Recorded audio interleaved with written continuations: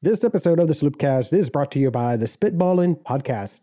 We here at the SloopCast are thrilled to finally be talking about some baseball with our new sponsors, the Spitballin' Podcast. We know that we give you some of the best football and basketball coverage in the world for Ohio State, but baseball is booming, and you have now found your new MLB pod.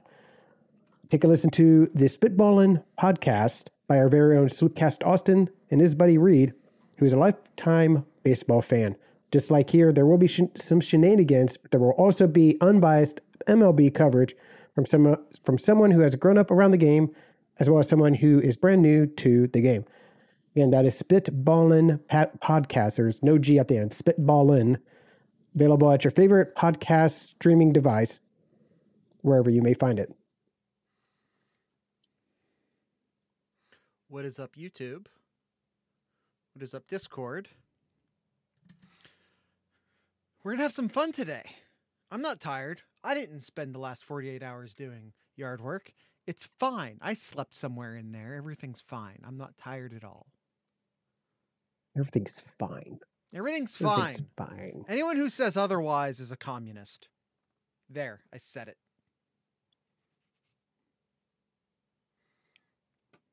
By the way, Gangland, I saw the funny little animation that the USFL did for first down markers. It's not the same thing because the ball is static in that situation. But they're not using it to determine if they got the first down or not. All that's doing is replacing the chain guys coming onto the field. It's not determining live action. The spot of the ball is still being spotted by a human. This isn't fixing any problems other than not forcing the chain gang to walk on the field. That's the only thing it solved. You know where it is on the field in relation to the marker. When the ball is static and not moving, that is way easier to accomplish. That is super easy to accomplish. All right, Jared, we do have actually a lot to talk about, so let's jump right into it.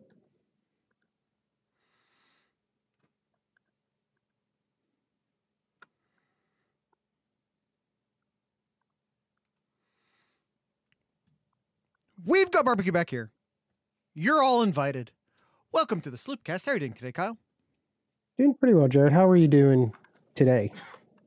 Coughing. Just that one, though. Been digging. Probably got dirt or something in my lungs. It's fine. Everything's fine. Don't worry about it. Don't ask why I was digging. I wasn't doing anything illegal, and you can't prove that I was. You can't prove that I was, Kyle. All right. I wasn't going to worry anyways, Gangland says. No, you wouldn't. You're a chaotic good like me. We don't do... Kyle's one of those boring lawful goods. Yeah. Okay. Gangland, if I was doing a hydroponic farm, I wouldn't be digging in dirt outside. The hydroponic farm in my basement would mean I was A, not outside, and 2, not using dirt. Come on now, man. Come on now. All right, Jared. All right. Today's episode, we will be doing an early depth chart prediction. The spring camp behind us. I think it's better than ever. It is a good time now to do an early prediction here of what we think the offense and defense will be. This is our second one, by the way. This is the second time we've taken this upon ourselves. This time it's going to be done with a lot more intelligence. Yes. we at least have spring camp behind us. I said more, Gangland. I didn't say a lot. I just said more. So with that, there are a few things that has happened since the last time that we've talked. Were you going for chatted and talked at the same time? Maybe. Probably a big one here. Noah Potter entering the transfer portal. Definitely a guy I really liked. During the recruiting part, and then coming in as a freshman, I really thought Noah Potter was going to be going to be really good at Ohio State. Just it didn't pan out that well, injuries and all that too. And with what is ahead of him on that defensive end here, yeah, it would have been tough for him to see the field much this season. Yeah, and like to say injuries isn't even sufficient. He had medical issues, and they were talking about moving him inside. I think they had him practicing this year as like a 3-tech defensive tackle, but that's like out of the frying pan into the fire as far as the depth goes. Like Ohio State's defensive line is very deep, and Noah Potter, for reasons that are out of everybody's control, lost a lot of developmental time. And he probably just lost up ground he wasn't going to make back, and he just decided to go find opportunities elsewhere. And that's great. That's what the transfer portal's for. He probably would have got some snaps this year, but he's going to get a lot more snaps somewhere else. And that's great for him. And I wish him nothing but the best. Yep. And because he was part of the pandemic year, he still has 3 years of eligibility left. So wherever he decides to go to, he has that extra year there. Yep. Okay, Kyle. Anything else? Well, there were a couple other things real quick here, Jared. Yeah. Former Ohio State Bryson Shaw looks like he's going to USC now. He plays like an Oklahoma safety. That's the meanest thing I've ever said about an Ohio State player who plays football. And then a last thing, and we're not going to spend too much time here discussing here, but we got a transfer for basketball for Ohio State, and that is Sean McNeil, a transfer out of West Virginia. He's a guard. Guard's definitely one of those positions Ohio State really needed last year. Someone who can really handle the ball.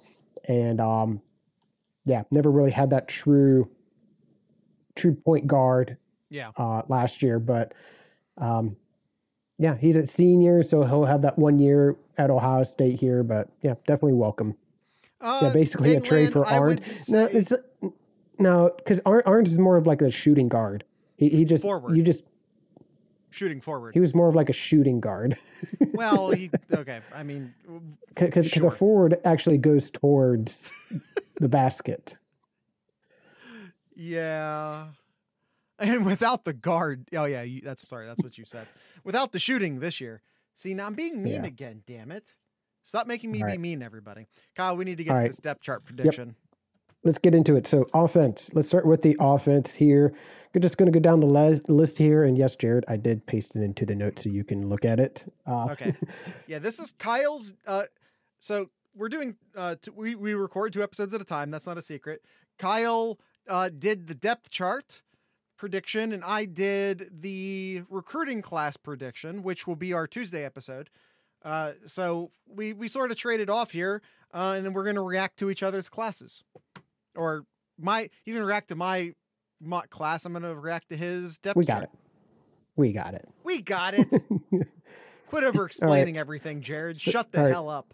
All right. Starting off here, Jared, to no surprise here, CJ Stroud, Kyle McCord, Devin Brown, in that order for your quarterbacks. No surprise moving on to running backs. Again, no surprise, Henderson, Williams, and Pryor. As far as like the game against Notre Dame, week 1, yes. Man, it's going to be hard to keep Evan Pryor off the field. Mm-hmm, absolutely. Yeah. But starting off. By the way, I saw people trying to drum up like, oh, is there a battle for quarterback 2? No, there's not. It's Kyle McCord. Shut up. No, just stop. Stop it. It is a very clear 1, 2, 3 in the quarterback room. Yes. All right. Could you see Crowley seeking other places? We don't like to. Don't like to predict transfers. No, but I will say, but note that I didn't say no. With Noah Potter transferring out, Ohio State is at 86. With the we've not seen the end of the post-spring exodus. They'll have scholarships left over for walk-ons. It'll be fine. All right. Wide receivers here. Let's kind of go down the list here. So I have three wide receivers. You have your X, your Z, and your Y, or your slot receiver. The X receiver, I have your starter as Marvin Harrison Jr. The Y, or the slot receiver, I have JSN. Mm-hmm. And then the Z, I have Emeka Ibuka. Now I have probably your fourth receiver is probably going to be Fleming, and then Ballard, and then Grays in there. I'm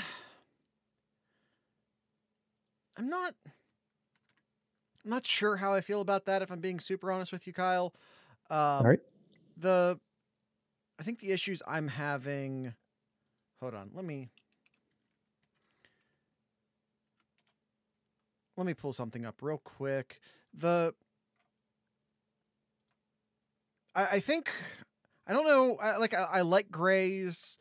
I don't know if I see him in the top 6 right now.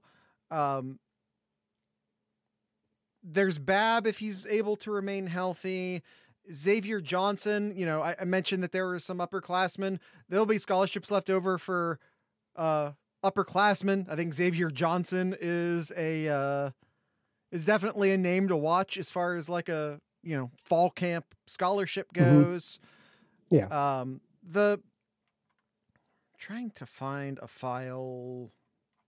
I'm sorry, I can't find it. I'm not doing a very good job of finding stuff in the moment. Sorry. I'm having a hard time with the wide receiver spot. Yeah, Xavier Johnson, I think definitely can be there for in the same grouping, the X receiver too, with like with Marvin Harrison Jr. I can see that as well too. But yeah, I really feel comfortable with those your top 4 there. Jason in the slot, Harrison Jr. at the X, and then Ibuka out in the Z, and then Fleming could pretty much kind of fill in any from there too, if need be. Yeah, I feel like Emeka would, if anything happens, I think they move to JSN. I think Emeka feels very at home in the slot, which I think would leave, a lot of the other guys are more dedicated outside wide receivers. So the problem is they have too many wide receivers and not enough places to start them, which is always a thing. When people are like, start 2 running backs, 3 tight ends, whatever. It's like, yeah, you're taking all these talented wide receivers off the field when you do stuff like that. Yeah, I don't know. I'm struggling with the wide receivers as far as who's going to get the nod. I think most of the guys you mentioned are going to get a lot of catches, especially Harrison, Ballard, JSN, Fleming, and Ibuka. Like, I think those guys are going to get lots of targets, lots of catches. And I think I really don't even know how dedicated they're going to be as far as who plays where, to be honest with you. Like, that's one of the things I'm struggling with, because I feel like you're going to see JSN play outside and inside. I feel like you're going to see Emeka Ibuka play inside and outside. You know what I mean? Mm-hmm. Depends on the play, probably. Yet I feel like this is one of those. Let's not forget too. Like, JSN doesn't necessarily have to play in the slot. I know that's where he's going to feel most comfortable, but you could probably see him going out to one of the other positions there too, and they could open the door to maybe Ballard or Fleming sneaking in there for a couple of plays too. Yeah, JSN could easily play the X position, and you do that, which means you could maybe move. I kind of also think maybe Ballard's more of a Z. Might be one of the other issues I have with this depth chart, Kyle. I almost see a Emeka Ibuka as like the backup X and the backup slot, with Harrison and JSN being the starters in that spot. And then Julian Fleming and Jaden Ballard sharing time at Z. Okay. But I don't know. Like I feel like there's going to be a lot of movement. But I think we've already spent a lot of time on this, so we should probably move forward. Right. Tight ends. The tight end here, Jared, with this is a really interesting year. The door is wide open for a lot of the tight ends here. I have Stover as your starter, and then I have Rossi, and then Royer as your backups. G. Scott. Scott's back there too. I think he needs. He had the most catches in the spring game. Give him more time, and maybe throughout the year, Scott can move up in that list. But as of right now, as we're recording this here, Scott just needs more time. I think just give him more time. I think it's totally package dependent. Tight end really just feels like a flex.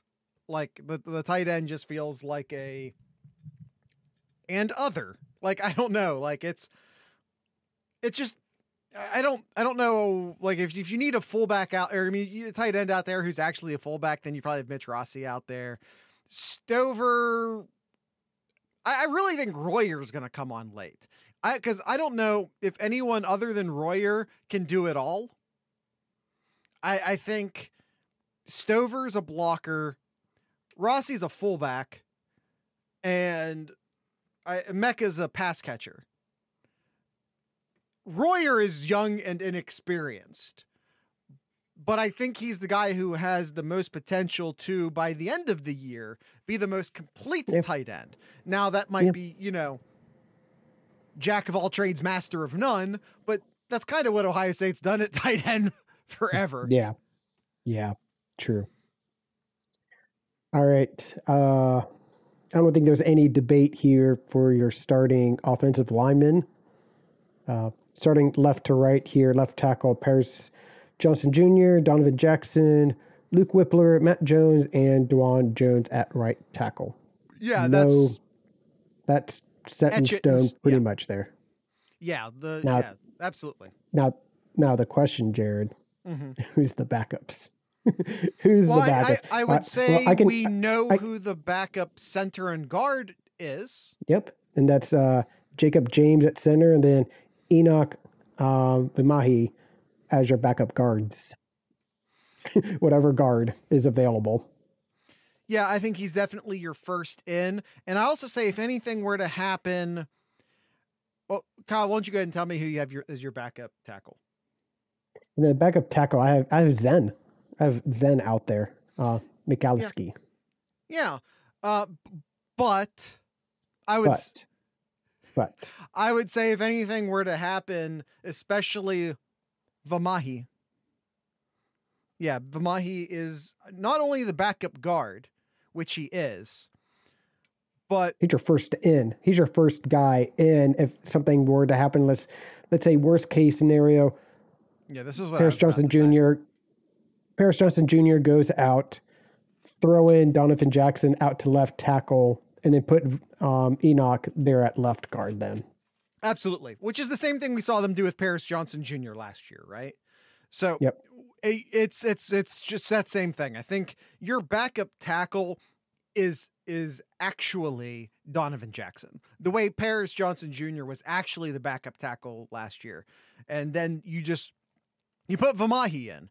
Vamahi, I think, is the first offensive lineman to come in, unless it's the center, in which case it's Jacob James. Well, Munford was. What do you mean? Well, that depended upon the side, Gangland. On the right side, it was Paris Johnson. On the left side, it was Munford. But yeah, I understand what you mean now. Mm-hmm. All right, Kyle, that is our offense. Offensive, we got through the offensive line real quick. I think that's a pretty easy go. I think we know who the 5 wide receivers are for sure. Where they'll be playing, I think will be a thing that they shuffle all year. Tight end's a bit of a mess, but we knew that already. Running backs are all great, and the quarterback is every bit as set in stone as the offensive line. Yep. All right, Jared. Before we go to the defense, I think it's now a good time to take a quick ad break for our sponsor, SloopCast Austin, in his podcast called the Spitballin' Podcast. That's right. This episode of the SloopCast is brought to you by the Spitballing Podcast. We are actually thrilled. We are thrilled to be talking about some baseball with our new sponsors, which is like the most thrilled Kyle and I have ever been about baseball since Ken Griffey Jr. played for the Seattle Mariners. We know what we give you. We know we give you some of the best football and basketball coverage in the Ohio State world, but baseball is currently in full bloom. And if you're looking for a new MLB podcast, I highly suggest the Spitballin' Podcast. There's no G on that. The Spitballin' Podcast. Take a listen. Our very own SloopCat Austin and his buddy Reed, who is a lifetime baseball fan. Just like here, there'll be tons of shenanigans, but there'll also be unbiased MLB coverage from someone who has grown up around the game, as well as someone who's a little bit brand new to the game. So with that, you can find the Spitballin'. Again, there's no G on there. It's a Spitballin' Podcast, available on Spotify, Apple Podcast, and wherever you're listening to this. Probably. I don't know if he's on YouTube, but outside of that, wherever you're listening to this, you can also find the Spitballin' Podcast. All right, defense, Jared. We're going to talk about the defense. All right. Well, first and foremost, Kyle, we're going to start the defense off with some fireworks here, because I don't agree. You don't agree? Please start us off. You got to put JTT in there. JTT's got to be one of your defensive ends. Mm-hmm. And I struggled on who the other side is. My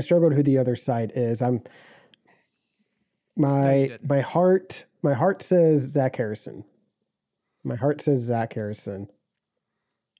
But my head says Jack Sawyer as the other side. So we have two different defensive ends we need to talk about here. We have sort of our speed defensive end, then we have more of our anchor defensive end. I think, and again, I think the start is pretty ceremonial and doesn't matter a lot, because all four of the guys Kyle mentioned are going to get plenty of snaps this year. So let's just say right off the top that who actually starts is mostly ceremonial. It doesn't really matter. All four of these guys are going to get lots of snaps. There's going to be a heavy rotation here. So, and the fourth guy is John Baptiste. Sorry, did you not actually say that? I did not. All right. I think that Zach Harrison is the guy who comes out first and foremost at your speed rushing defensive end. And I think backing him up will be Jack Sawyer. And on the other side, that might be JTT. It really might be. I might give you that side. But Javonte Jean-Baptiste, whether he starts or not, again, doesn't really matter. But I think your anchor defensive ends will be absolutely. Kyle, okay, I'll give you JTT. JTT, and backing him up will be Javonte Jean-Baptiste. Okay, and then But I really think they're going to let Zach Harrison at least start again. Maybe even if it's ceremonial, because there'll be lots of rotation. Yeah. Both guys will play. I think Zach Harrison's going to start on the speed side. And then side. your fifth guy to come in would be, I have in here as Tyler Friday. I agree. I think that's your fifth defensive end. All right. Your 3-tech defensive tackle, your 3-tech, Vincent, and then Williams backing him up. I agree. Yeah. I really like our 3-tech. I really like what I'm really looking forward to seeing the Vincent and Williams this year. I think they're going to do really well. I mean, I didn't want to get into it again because we literally just had this fight. It might be the other way around, but also it doesn't matter. They might give the nod, the ceremonial start to the older guy, like Kyle has in the depth chart here. But both guys are going to play. Both guys are going to get plenty of snaps. I'm not too worried about, again, the ceremonial start. Yeah. And the same thing with your one tech or your nose tackle, Ty Hamilton and John Cage too. Which one's going to start? Which one's not? I might have an issue with this one, Kyle. All right, go for it. You name 4 defensive tackles. You should have at the very least added a 5th, as we're going to get some Mike Hall love this year. I don't think they're going to keep him off of the field anymore. I think his time has come. I think it's his time. Yeah, I think it's his time. Big defensive tackle, highly recruited, Ohio kid.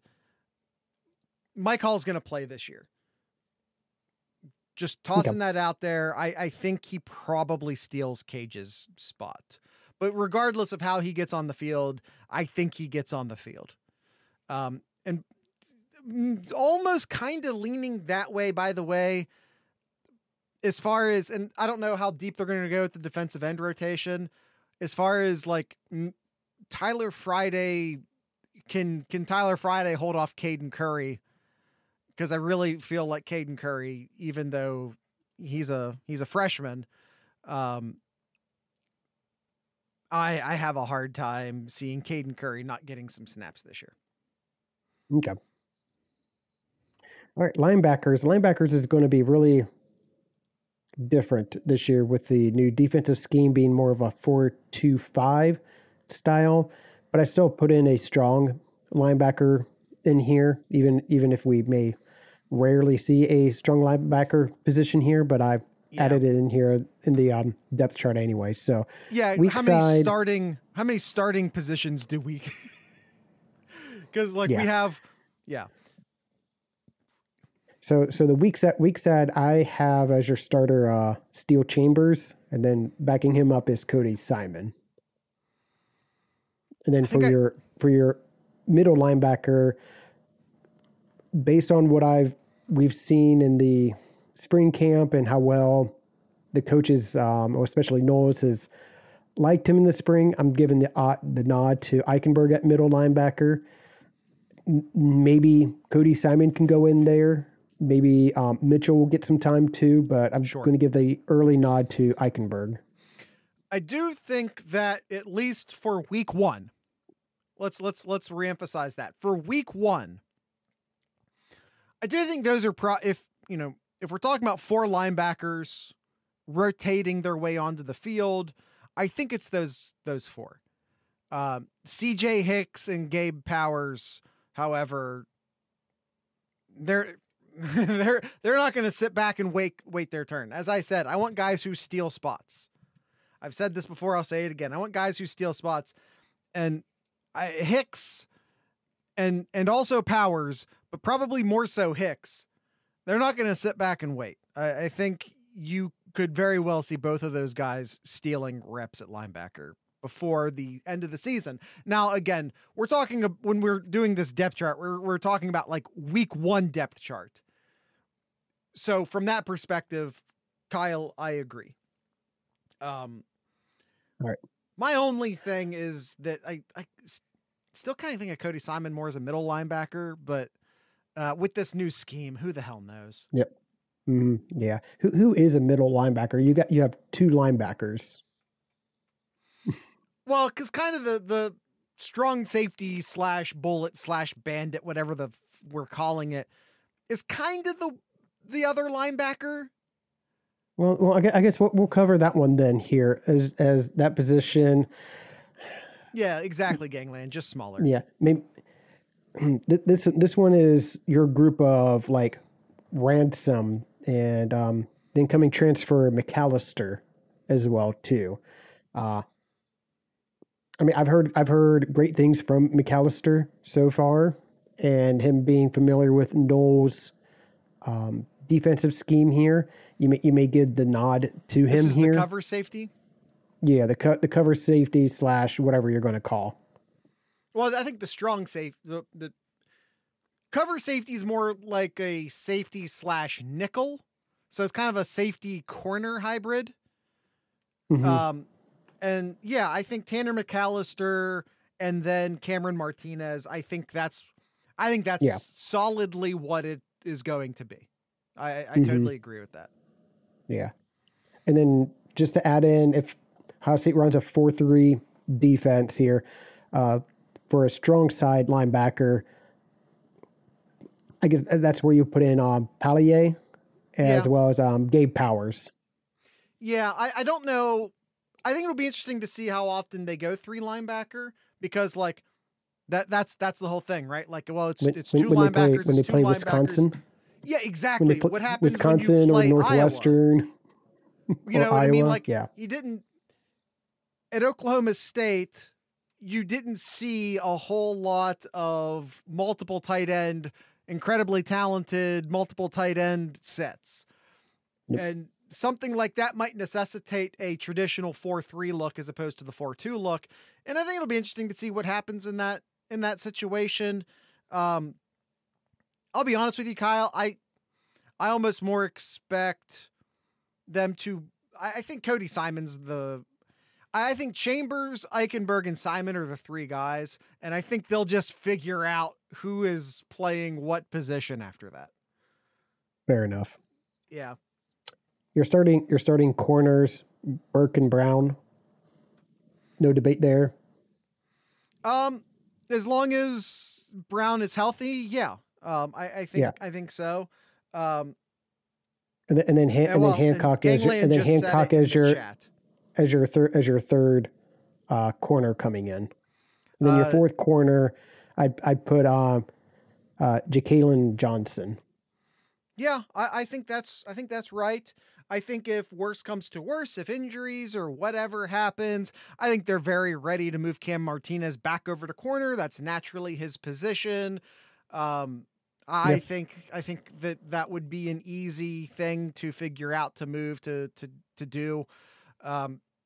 If you just look at the cornerbacks on the depth chart, just as a traditional, they look real thin right now, but they look real thin right now in large part because, Ransom would not be my first option to move to cover corner, gangland. But let's see. If I had to move one of the safeties over, I would almost look at Tanner McAllister. I think I'd move over to corner first in that situation, potentially, but I feel like they are deep enough. I think that one of the good things about this system is that the players all know what each of the other players is doing. So in a situation like that, they're a lot more prepared than they would have been in the past to make switches like that. I think we also, Kyle, did we talk about the up safety or the back safety at all yet? Nope. Oh, okay. Nope, not yet. So I have Josh Proctor on one side, and then I have Ronnie Hickman as your free safety. Yeah, I'm very confused by, and these are the reports. Kyle's not wrong here by any means. These are the reports that they're talking about moving Ronnie Hickman to free safety. The quote unquote adjuster. And man, I'd think I'd much rather see him as the up safety. Like he was like one of the, I almost said the only, that's not true. We saw Denzel Burke play really well last year, or among other guys, right? But he was one of the few like bright shining spots in the defense last year, playing the bullet, which is the bandit, which is a strong safety. And yeah. I almost feel like I'd rather have those guys switched. Josh Proctor at the deep free safety and Ronnie Hickman as the up safety, the bullet, the bandit, whatever, the strong safety. But Kyle's not wrong here. This is what's being reported as what they're doing. I just don't know how well Proctor. I think Hickman's amazing, and whatever they ask him to do, he'll be able to do it. So I'm not that concerned from that standpoint. I'm more concerned for Proctor. I don't know how well he's going to do up.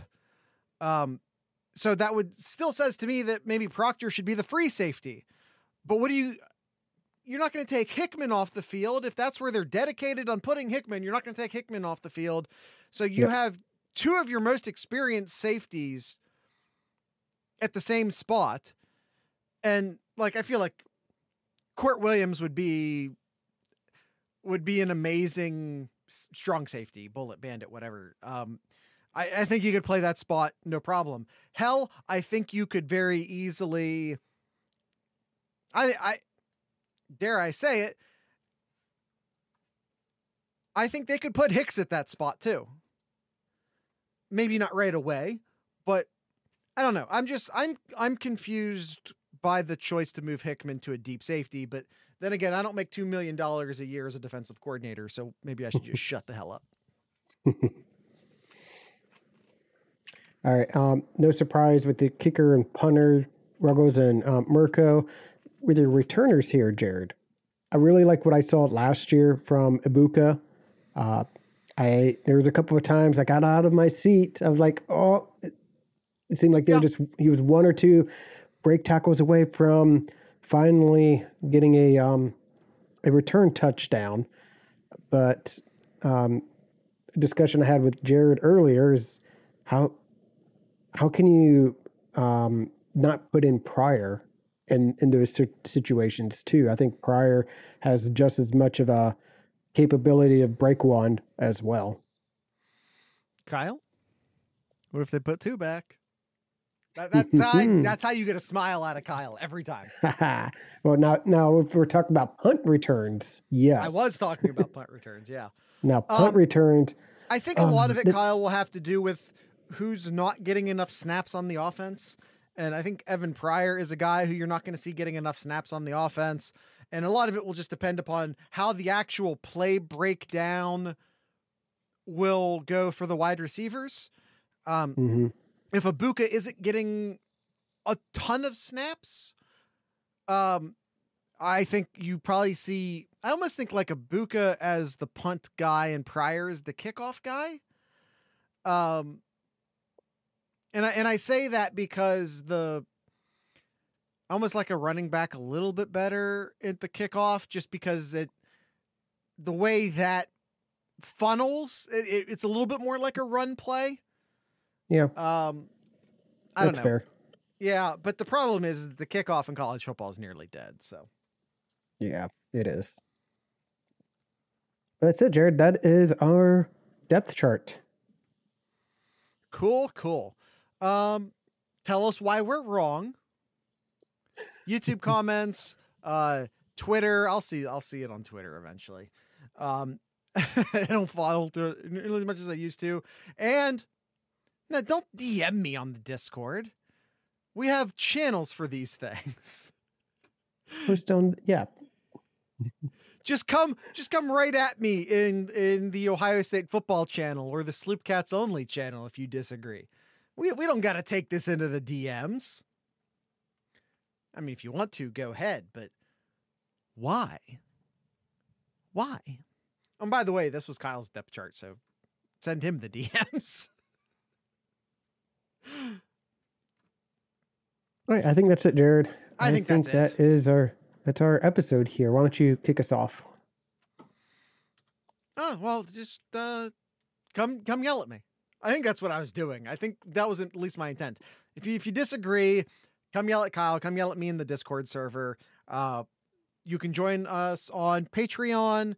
No, Gangland, it was Kyle's depth chart. Why do I have to catch all the abuse? No, that wasn't a rhetorical question. Someone tell me why I have to catch all the abuse. Who else takes it? Kyle! Kyle can have some. That's it, Kyle. What do you have? Why is everyone Team Kyle? What do you have in Kyle's corner?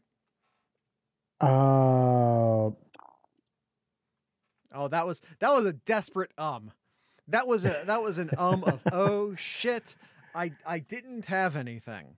That's what that well, my was. biggest thing was about the was about basketball with McNeil transferring to Ohio State. Towns returning also next year. Well, I mean, he's coming back. It's saying that he should be back next year. He was supposed to be back this year too. Well, he missed. He had injuries, so that's why he didn't play. I'm aware. Okay. I'm aware. Okay. All right.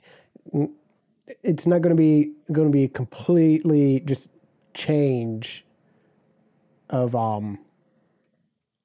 this basketball team is going to be just so different than last year. So different. So I'll just leave it at that. Fair enough. Is that it? Is that Kyle's corner? That's it. And the crew needs to actually score goals. Well, sure. Maybe they should not trade away one of them. Well, maybe they should. He wasn't scoring. All right. He wasn't playing either. Well, there's that. But was he scoring? No. Thank you very much. All right. Tonight's ending music will be brought to you by a band from Cedarville, Ohio. They're called Wolves at the Gate. If you don't like heavier music, be forewarned. This one's about to get loud. So, with all that being said, I'd like to encourage everyone to drink local beer, listen to local music, and of course, support your local podcasters. Once again, this is Wolves at the Gate.